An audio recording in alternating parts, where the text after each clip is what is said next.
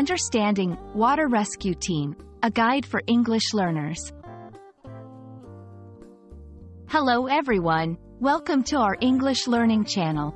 Today, we're going to explore a very specific and interesting phrase, Water Rescue Team. This video will help you understand what this phrase means, its components, and how it's used in real-life situations. So, let's dive in and learn together.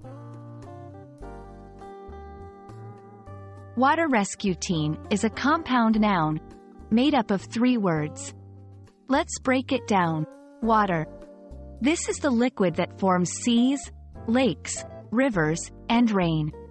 It's essential for all known forms of life. Rescue. This verb means to save someone from a dangerous or distressing situation. Team. A group of people who work together to achieve a common goal. When combined, these words form a phrase that describes a group of people trained to save others from dangerous situations in water. A water rescue team is specialized in rescue operations in aquatic environments.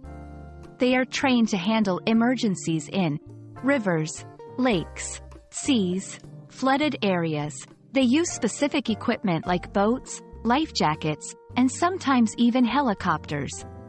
Their main goal is to ensure safety and save lives in water-related incidents.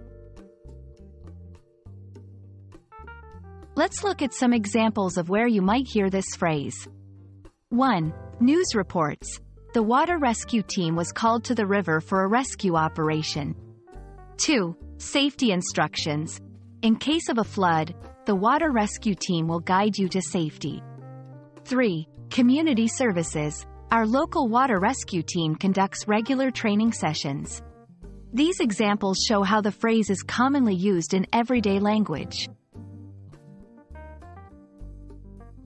Understanding the importance of a water rescue team helps in appreciating their role in public safety. They are crucial during natural disasters like floods or accidents near water bodies. Their bravery and skills save lives and provide security to communities near water.